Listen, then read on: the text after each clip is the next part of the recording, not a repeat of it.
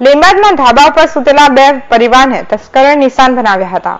મહેશ્વરી પાર્કમાં રહેતા જરીવાલા પરિવારના ઘરમાંથી ₹1.52 લાખના દાગીના ઉપરાંત ગોડાદરાની સહજાનંદ સોસાયટીમાં ધાબા ઉપર સૂતેલા દાસારી પરિવારને ઊંઘતો રાખી અજાણ્યા મોબાઈલ અને દાગીના સહિત ₹71,500ની મત્તા ચોરી ગયા હોવાની બે ફરિયાદ લીંબાદ પોલીસ મથકમાં નોંધાઈ છે.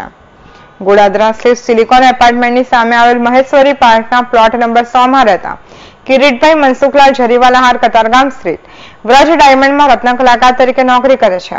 ગત રોજ રાત્રે ગરમીને કારણે તેઓ ઘરના મુખ્ય દરવાજાને તાળું મારી પરિવાર સાથે ધાબા પર સુવા ગયા હતા. દરમિયાન મધ્યરાત્રિના સમયગાળામાં તેમના મકાનમાં દરવાજાનું તાળું તોડી ઘરમાં ઘૂસેલા તસ્કરો તિજોરીનું લોક તોડી તેમાં રાખેલ ₹1.2 લાખની કિંમતના સોના ચાંદીના દાગીનાને રોકડા ₹50,000 મળી કુલ ₹1,52,000ની મત્તા ચોરી ગયા હતા.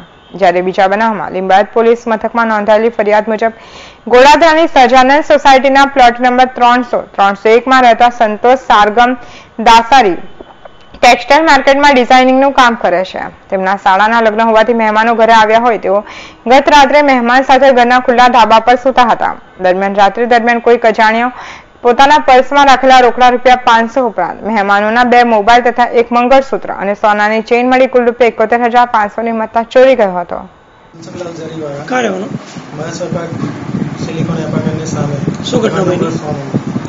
શું ઘટના બની તમારા ઘરે? રવિવારે રાત્રે અમે સુવા ગયા ગરમીના કારણે. બીજે દિવસે મારી વાઈફ નીચે ઉતરા સવારે 6:30 વાગે. જોયું તો દરવાજો ખુલ્લો હતો. એને મને ઉપર બોલાવા આવી કે નીચે દરવાજો ખુલ્લો છે, આપણે લોક મારેલો હતો.